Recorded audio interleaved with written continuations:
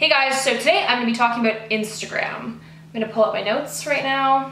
I'm going to be talking about how to have a great Instagram feed. I'm going to fix my shirt first. I will be doing a video on how I edit my Instagram photos if you want to copy my aesthetic. To start off, my Instagram is @Allegra Shaw. You can go check it out.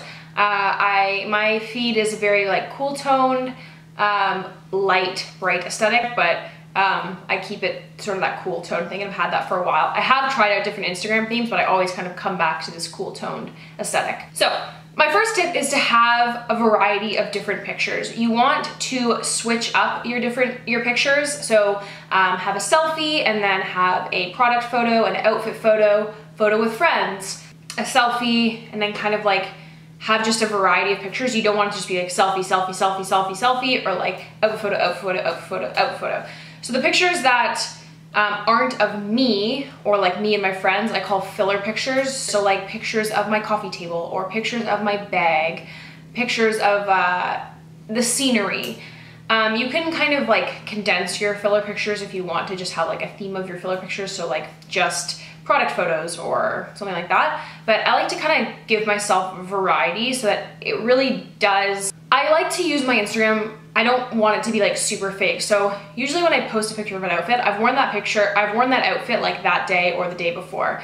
But it's totally fine to like take a bunch of pictures at one time and kind of use those on an ongoing basis. I did that with my Italy pictures. I used a lot of my Italy pictures as continuous filler pictures throughout. So just have a variety of different pictures and kind of mix it up. A great way to do this is to plan your feed.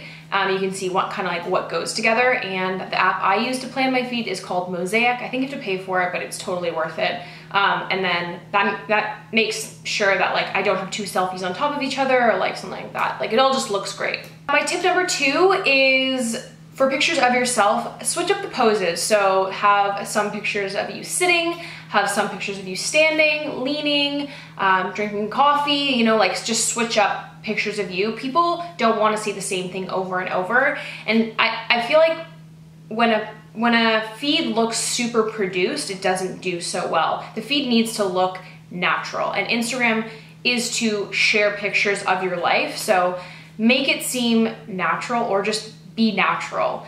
In pictures of yourself, candid photos look really nice.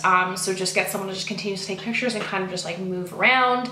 But the more natural your feed is, the better it will do, and the more people will want to engage with your feed. I think people really like to see pictures, I didn't make this up, but I think people really like to see pictures that they feel like they shouldn't be seeing. You know what I mean? My pictures that are super overproduced, it just sometimes they don't do as well as like when I just shot a picture on my iPhone and it was just super natural in the moment. And then for your filler pictures, tip number 3 is for your filler pictures, having like good Instagram worthy surfaces. So like cool tiles on the floor. I have a sheet of marble paper that I can put things on because I don't have any marble surfaces in my house. I just put that sheet, and if I want to take product photos, I put the product on that sheet of marble, like sticker paper. Fur is a really good one. I have a cowhide on the floor, but just Instagram worthy surfaces are good for taking those like filler pictures or product photos. Number 4 is use the same filter on each of your photos and kind of keep it the same aesthetic. I like to edit my photos in VSCO or VSCO Cam, and I use the filter HB2, and I then play around with the settings to make it look like my aesthetic. I'll do a separate video on how I edit my Instagram photos, but that's what I do, and I use that for every single photo, and it really looks cohesive. Number 5 is to get inspired. I go through Instagram all the time, and I use that save photos feature. I just save it to a collection, and I keep a little folder collection called like